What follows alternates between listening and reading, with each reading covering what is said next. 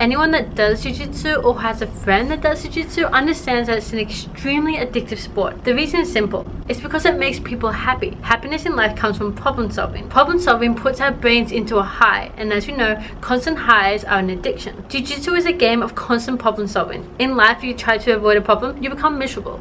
In jiu-jitsu, if you try to avoid a problem, you get choked unconscious. In life, people try to pretend like their life is problem-free and trying to play the victim role and put all their faults of their life onto someone else. In jiu-jitsu, you can't say it was their fault that you lost the game and you got put into an arm lock.